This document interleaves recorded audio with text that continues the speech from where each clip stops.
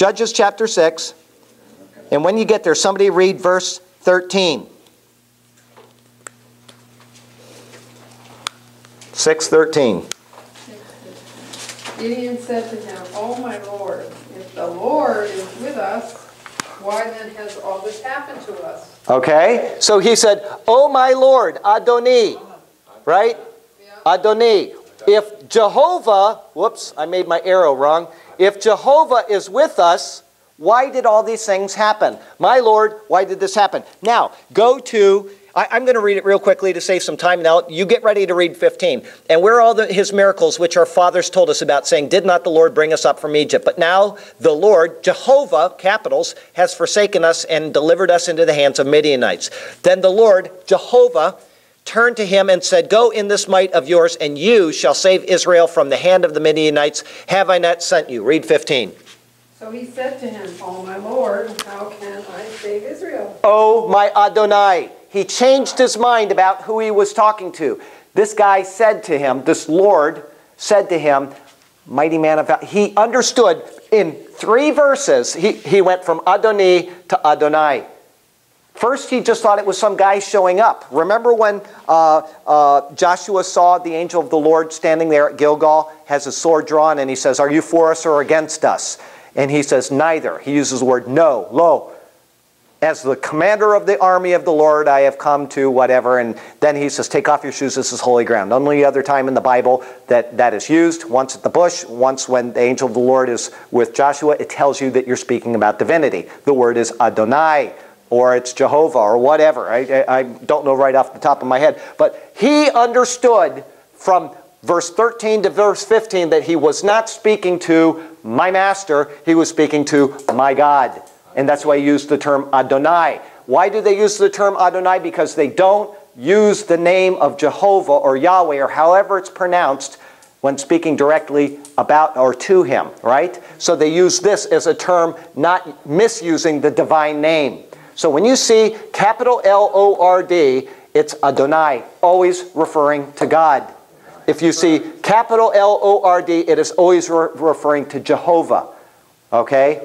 It's still God, it's still the same entity, but they're using it differently. Adoni, Adonai, Jehovah, or Yahweh, whatever. Okay, that is just so you know that. But Gideon went from thinking it was a man to knowing it was God in 3 verses. Okay? There you go. Mine doesn't have the first name. Okay. I don't know what version you're reading, but it must be... King James. It doesn't. Why doesn't it have it? Let me see. Verse 13.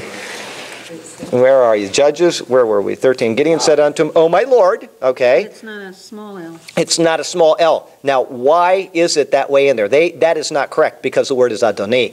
I can go to the Hebrew and show you that. And then down here in... I saw it change there, but it doesn't... Yeah, we'll get that correct. And it could be because they said, well, it's speaking of God, and we know that. And so we're going to put that in there. But that's not a correct translation because it is Adoni. As a matter of fact, do I have Judges in here? If I do, I may have Judges, Joshua. And that was Judges 6:13. Is that right?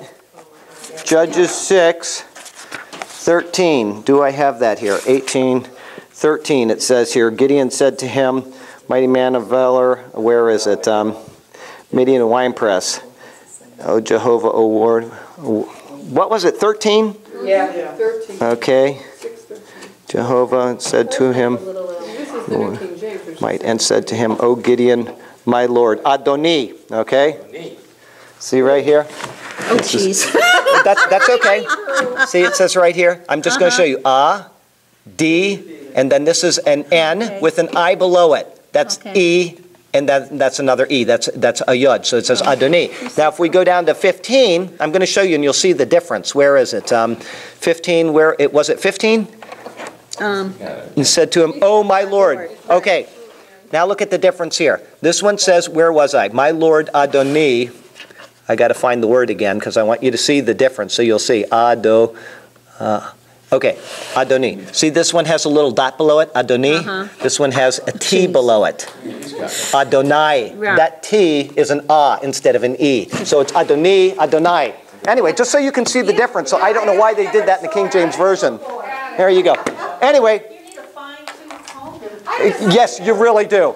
You really do. Anyway, let's finish up in prayer so I can meet my friends. And oh, glorious Heavenly Father, thank you for the wonderful, wonderful, just marvelous things that you hide in your word for us to discover. And thank you for revealing them to us with the power of your Holy Spirit and just the love that you show for us when you open these things up to us. And help us to always properly handle your word so that we are not found with fault, but that we're found pleasing to you by how we treat it. And Lord, we just love you and we praise you. Take good care of this class in the week ahead and meet their needs and exceed them according to your great riches and mercy. And we just love you and praise you in the name of Jesus. Amen.